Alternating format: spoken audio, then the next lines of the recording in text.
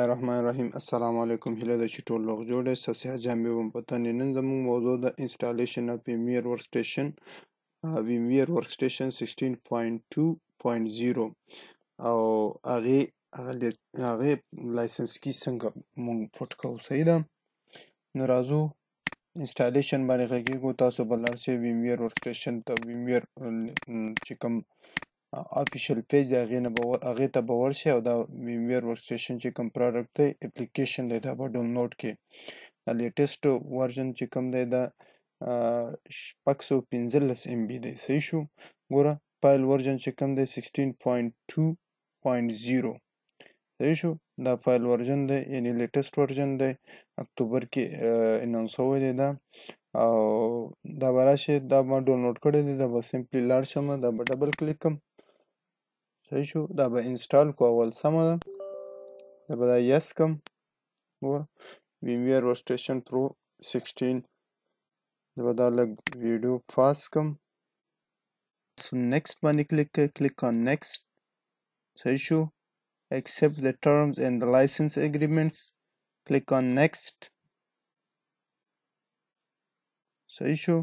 بیا وسه کې دا کم ډرایو کې تاسو انسټالوئ، نو زه سی ډرایو کې انسټالوم. صحیح شو. که تاسو چینج کوئ نو په دې چینج باندې کلیک کړه، ته کولی شئ چې چینج هم کړې. صحیح ده، نو زه ورته وایم چې دغه صحیح ده سی ډرایو او نیکسټ.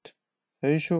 بیا نیکسټ او نیکسټ چې ډیسکټاپ هم جوړ شي. ما ته دا انسټال کړه، نو انسټالیشن به موږ سره پروګرس شي. زه به دا ریکارډ لږ سټاپ کړم. صحیح ده، ما سره انسټالیشن کمپلیټ شو. اوس دلته ما څه غواړي، ګوره کلیک د فینیش بټن ټو ایگزیکټ سیټ اپ ویزارډز. بیا موږ سره څه وایي، why press the license button below if you want to enter a license key now. که زه دا فینیش کم، ګوره ما فینیش کو کنه.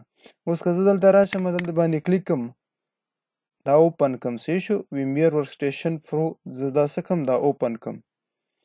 اوس ګوره دلته زه اوس د هیلپ ته رالم کنه، هیلپ ته، او دلته ګورم زه انټر هغه لایسنس کی چې کوم دی هغه زه ورکوم. صحیح ده، او که دلته اباوټ VMware workstation ته زه راشم دې باندې د کلیک کم، ګوره دا ما سره څه وایي ایکسپایریشن نو. ګوره دا ورژن چې کوم دی 16.2. خو دا ما یو ځل انسټال کړی و، ما دا ان انسټال کړی. نو څه شو، تاسو نه دا لایسنس کی ضرور غواړي. نو لایسنس کی دپاره به دلته راشئ، هیلپ ته به راشئ. صحیح شو. تاسو چې کله فرست ټایم باندې انسټالیشن کوئ، صحیح شو، VMware workstation مو انسټال کړئ. دا VMware workstation موږ څه دپاره یوز کوو، دا موږ چې کوم دی خپل پریکټس دپاره دا ملټیپل اپریټنګ سیسټم موږ په یو وخت کې دا څه کولی شو، رن کولی شو. صحیح شو. نو دا ورچوالایزیشن ټیکنالوژي یو ښه مثال دی دا VMware workstation. صحیح شو. په سنګل پی سي ته کولی شي ملټیپل څه شي اپریټنګ سیسټم هغه رن کې ایټ ا ټایم. صحیح ده، نو ته به دلته بیا څه وکړې، انټر ا لایسنس کی به ورکړې. صحیح شو. دلته ستا نه لایسنس کی غواړي. لایسنس کی ما سره شته، زه به دلته راشم، دا به څه کم، مینیمایز به کم، دلته به دس پی سی ته به راشم. صحیح ده، او بیا به چېرته راشم، سافټویر آیسو ایمیجز ته. دلته ما لایسنس کی څه کړې ده، ما سره شته. ښه، دا دی، دا به زه اوپن کم. ګوره دا یو زه کاپي کوم، سی کنټرول سی کاپي. صحیح شو. بیا به راشم VMware workstation ته، او دلته به زه دا څه کم، هیلپ ته به راشئ، انټر ا لایسنس کی، دا به څه کم، پیسټ کم. اوکې، ګوره ما سره دا څه راځي، زه وایم یس که. ما سره دا څه شو، زه به اوس دلته راشم اباوټ VMware workstation ته. ایکسپایریشن تاسو ته به دلته 60 days راځي چې تاسو لایسنس کی نه ورکړی. نو اوس دلته نو ایکسپایریشن دی. صحیح ده، دا ما سره څو انسټال شو. ګوره تاسو چې کله VMware workstation انسټال کړئ، افټر انسټالیشن what you will do، تاسو د هغې نه وروسته څه کوئ. ګوره موږ یې د دې دپاره عموما یوز کوو چې موږ خپل پریکټس هغه لیب ورباندې تیار کړو، ځکه چې MCC ده انشاءالله وینډوز سرور 2019 دی، په هغې کې به سرور انسټالیشن به کوئ تاسو. نو تاسو خپل پرسنل لیپټاپ باندې هغه خو نشئ کولی، تا سره خو ډیټا دا هر څه پکې دي. نو تاسو کولی شئ چې دا اپلیکیشن انسټال کړئ، VMware workstation انسټال کړئ، په هغې کې خپل لیب هر څه تیار کړئ. نو ته به راشې ګوره د دوه طریقو ته کولی شئ چې ته څه جوړ کړې، VM جوړ کړې. VM څه ته وایي؟ ورچوال مشین ته وایي. صحیح شو. دلته به راشې په دې نیو ورچوال مشین باندې به کلیک کړې. صحیح ده. په کوم ځای باندې؟ نیو ورچوال مشین باندې به کلیک کړې. دلته به تا سره یو نوی ورچوال مشین جوړیږي. موږ سره دلته دوه آپشنه دي. What type of configuration do you want؟ کوم قسم کنفیګریشن ته غواړئ؟ زه ورته وایم ټیپیکل. ټیپیکل مین ګوره څه مطلب دی، دا ریکمنډډ دی. وایي create a workstation beta virtual machine in a few easy steps. په یو څو اسانه دغه کې ما سره جوړ کړه، طریقو ما سره جوړ کړه. صحیح شو. په قدمونو کې نو زه به دا څه کوم، کلیک آن نیکسټ باندې به کلیک کوم. دلته تا سره څه وایي ګیسټ اپریټینګ سیسټم انسټالیشن، یعنی ګیسټ په ورچوالایزیشن کې موږ اپریټینګ سیسټم ته ګیسټ اپریټینګ سیسټم وایي. صحیح شو. بیا انسټال فرام، ته غواړې دا د څه نه انسټال کې، خو ښه خبره دا ده چې زه اول څه وکړم، انسټالیشن میډیا ډیسک چې کوم دی دا ډایرکټ ورته څه کوم، هغه ورته انتخاب نه کوم. ښه خبره دا ده چې زه وایم چې ما سره اول یو VM جوړ شي، ورچوال مشین جوړ شي، د هغې نه پس څه وکړم، ما سره انسټالیشن میډیا چې کوم د هغه انسټال. نو ګوره دا دواړه زه سکیپ کوم. انسټال فرام زه وایم چې DVD or CD رام دم ورته زه نه انتخابوم، ډیسک ایمیج فایل ISO ایمیجز کوم ځای کې پروت دی، زه ورته وایم چې څه وایم، دا لاست ون آپشن چې کوم دی ریډیو بټن دا آن کوم. I will install the operating system later. صحیح شو. زه وایم چې اپریټینګ سیسټم زه وروسته انسټالوم. نو دا به نیکسټ کې کلیک آن نیکسټ. اوس ته کوم قسم ګیسټ اپریټینګ سیسټم انسټالول غواړې؟ ګوره یو مایکروسافټ پلیټفارم دی، لاینکس دی، VMware XI ده. انشاءالله VMware XI به مونږ په دې باندې هم ټاپک دی، مونږ به موضوع دې باندې انشاءالله دا به هم زه درته ورچوالایزیشن ټکنالوژي دې کې کار کوم د خیره که ژوند وفا وکړه که نه ادر دی. زه کوم یو اپریټینګ سیسټم چې ته انسټالې باید هغه ته وګورې، ته دلته څه ورته انتخاب کې، دا آپشن ورته انتخاب کې، که لاینکس بیسي لاینکس ورته انتخاب که. اوس مونږ کار چې کوم دی مایکروسافټ وینډوز کې دی، نو مایکروسافټ وینډوز کې اوس راشه دلته وګوره چې ته کوم قسم مایکروسافټ وینډوز انسټالې، وینډوز 8.1 انسټالې، وینډوز 10 انسټالې، وینډوز 7 انسټالې. نو دا به دلته به صرف څه کې کلیک کې. ګوره دا موږ سره ټول دي. ګوره دا لیټیسټ ورژن دی. ګوره وینډوز 10 and later. دا ګوره مخکې دا آپشن موږ سره نه و، هغه نورې کې موږ سره نشته. اوس دې 16.2.0 کې موږ سره دا آپشن اویلیبل دی. تاسو یې په کتلی شئ په سکرین باندې. ګوره نو ګوره دلته بیا موږ سره دا وینډوز سرور 2019 دی، سرور 2016 دی، سرور 2012 دی، هایپرویو ناٹ سپورټډ ان سپورټډ دی. ګوره دا موږ سره ټول هغه ایډیشن ښیي. صحیح ده چې تاسو کوم قسم انسټالیشن کول غواړئ، کوم ګیسټ اپریټینګ سیسټم انسټالول غواړئ. نو زه ورته وایم چې څه وکړم، وینډوز 7 یا وینډوز سرور. که تاسو سرور انشاءالله په سرور انسټالیشن به مونږ کوو، زه ورته وایم چې ما سره کوم یو انسټال کړه، وینډوز سرور. دا به څه کې نیکسټ کې کلیک آن نیکسټ. دلته موږ سره څه وایي، نیم د ورچوال مشین، موږ سره ورچوال مشین نیم غواړي، ورچوال مشین نیم هیر. زه ورته دلته یو لوکیشن ورته انتخاب کوه، عموما سی کې دا باید ما سره یو سیف ځای کې پراته وي، ځکه ما سره نیکسټ آینده کې فیوچر کې ما سره دا څه وشي، ضرورت مې پیدا شي. ما تیار انسټال کړی دی، VM جوړ دی، هر څه جوړ دی، زه صرف VMDK فایل باندې هغه باندې کلیک کوم، هغه ما سره خپله څه کېږي رن کېږي. نو دلته به راشي براوز ته. صحیح ده. بیا به چېرته وګورئ تاسو کوم یو کوم ډرایو کې تاسو چې تاسو سره سپیس فری سپیس شي هغه ته وګورئ.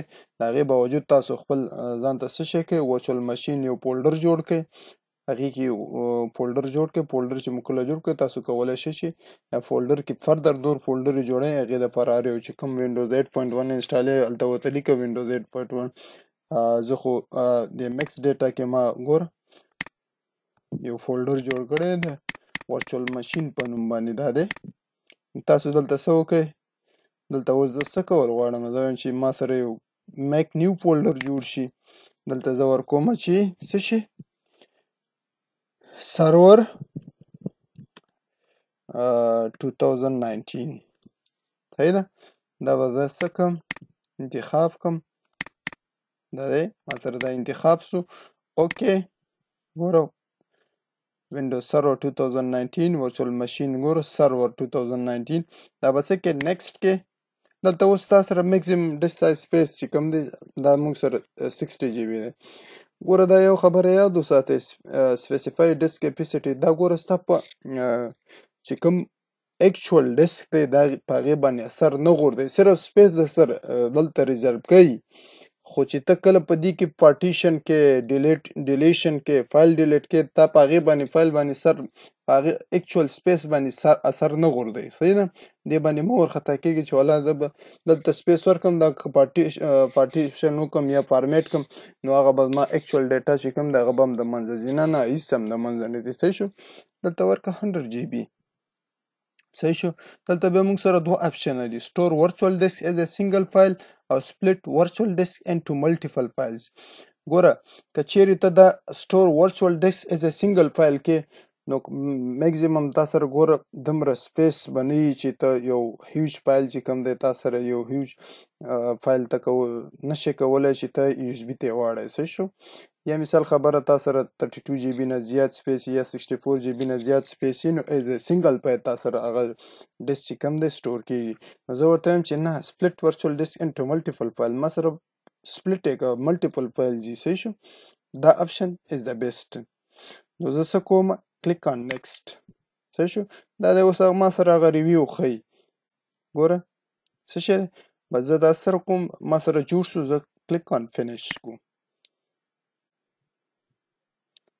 صحیح دی دا دی ما سره ورچوال هغه ماشین جوړ شو اوس تاسو فردر دې کې ښه خبره دا ده چې دې کې ایډیټ وکړئ ځکه ما سره ساوند کارت ته ضرورت نشته یو اس بي کنټرولر ته ضرورت نشته که پرنټر ته ضرورت دی خو ښه خبره که دې ضرورت نه وي پرنټر هم ریموف کړه نو دلته به ایډیټ ورچوال ماشین باندې به کلیک کړئ صحیح ده نو زه چېرته لاړم ایډیټ ورچوال ماشین باندې وبخئ ګوره پرنټر ته ما ضرورت نشته زه به دا ریموف کړم ساوند کارت ته ما ضرورت نشته زه به دا ریموف کړم یو اس بي کنټرولر ته زما ضرورت نشته زه به دا ریموف کړم سمپلی ګوره تاسو به څه وکړئ اوکې دا ګوره ما سره ښه خبره دا ده ما سره ورچوال ماشین چې کوم هغه فعالیت دی هغه تیزیږي دې سره چې څومره کم وي ما سره نو دلته به راشئ اوس زه وایم چې ما ته سی ډي رام یا ډي وي ډي رام ما سره څه شی فایل یو اس بي اټیچ کړم ورسره صحیح شو یا ایسو ایمیجز زه ورسره اټیچ کړم میډیا چې کومه ده ما سره وینډوز سرور 2019 انسټالیشن اوسي نو دې باندې به ډبل کلیک کړئ دې باندې به راشئ دلته به څه وکړئ یوز که تا سره یوز فزیکل ډرایو وي خو ښه خبره دا ده چې تاسو یې ورته انتخاب کړئ ما سره نشته زه ورته وایم چې یوز ایسو ایمیجز نو دلته به راشئ دا به براوز کړئ که تاسو وینډو انسټالوئ نو وینډوز ورته وکړه زه ورته وایم چې دلته چېرته دی ما سره دا ما سره په ډاونلوډ کې دی وینډوز دغه فایل دی ما سره صحیح دی نو دا ما اوکې کو او دا ما اوکې سمپلی تا به پاور آن کړئ نو تا سره به څه شي که تاسو ورچوال ماشین جوړوئ ورچوال ماشین دا د ورچوال ماشین طریقه و چې تاسو ورچوال ماشین څنګه جوړوئ او تاسو ورته میډیا یا فایل چې کوم دی هغه تاسو څنګه ورته انتخابوئ نو انشاءالله سبا به انسټالیشن باندې غږیږو وینډوز سرور 2019 په انسټالیشن مکمل به غږیږو سبا به انشاءالله انسټالیشن به ختمو او بیا به فردر نور کار پکې کوو د خیر سره انشاءالله که ژوند باقي وو نو که زموږ چینل چا نه وي سبسکرایب کړی نو پلیز چینل سبسکرایب کړئ ویډیو وګورئ لایک او کمنټ ضرور ورکړئ او کوم کوېسچن یې انتقاد یې نیوکه یې نو تاسو کولی شئ چې ما ته ادانه ډول کمنټ کې ولیکئ سمه ده نور مو په الله سپارم تل دې وي افغانستان